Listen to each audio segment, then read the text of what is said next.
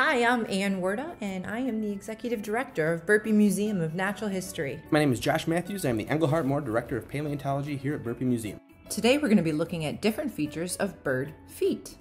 Some birds have feet for grasping. These claw-like talons allow them to grab on and hold on to their prey.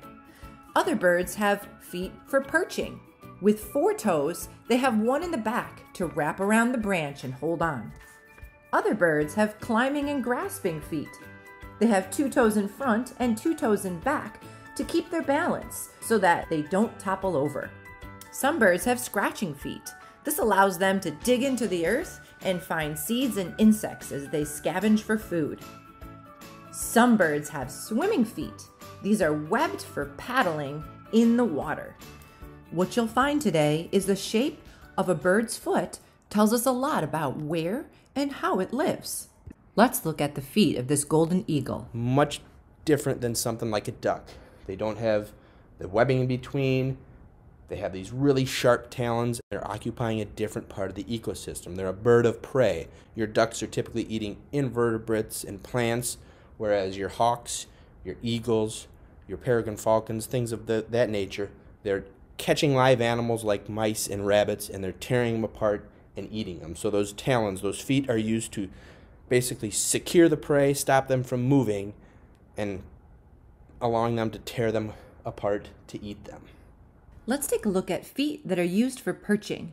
Notice they have 3 of their toes in front and 1 in the back that wraps around the branch and allows them to hold on for stability. They're flying through the forest, they're landing on branches, so they got those 3 kind of shorter toes with these long claws that help grasp branches. Very similar to the perching feet, the climbing feet have 2 backward facing toes. So we'll see this in woodpeckers. You'll see this in the Carolina parakeet and other birds that climb vertically up the trees. They use 2 forward-facing toes and 2 backward-facing toes to stabilize themselves as they climb up the trees.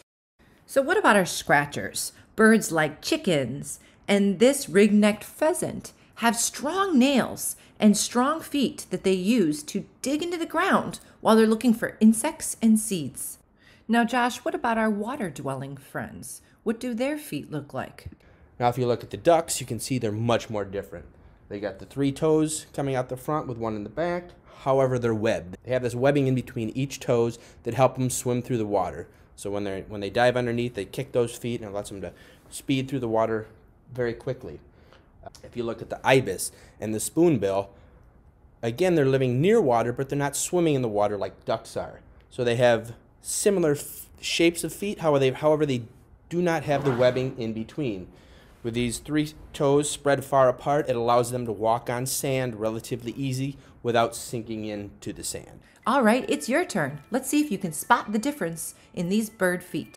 Can you match the bird to how the bird is using its feet? Pause the video now to give yourself a chance to think.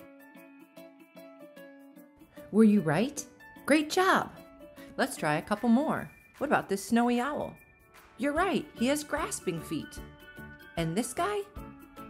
This is a songbird and he has perching feet. What about this one? We see our woodpecker, 2 in front, 2 in back. Those are climbing feet. Great job. It's not just about the shape of the feet. It also depends on where the feet are positioned. Josh, tell us a little bit about how this feature makes birds different. Another interesting feature of these feet in some of these animals, if you look at the loon and the penguin, the feet are actually far back in the body. So loons don't spend much time on land at all. They spend almost all their time in the water. If they're not in the water, the only time they really go onto land is for nesting, to sit on a nest. So their feet are really far back in the body, and they don't walk really well on the land because they're not adapted for that part of the ecosystem. When a loon tries to fly, they actually have to run across the surface of the water for a long ways until they get enough speed to take off and fly. Kind of the similar things with the penguins. Now, penguins don't fly, but those feet are placed way back in the body, so when you see them walking on ice, they can fall into the water and start swimming relatively quickly. So that's why penguins look like they're hobbling back and forth. You can see it has a lot to do with where the legs are positioned on their body.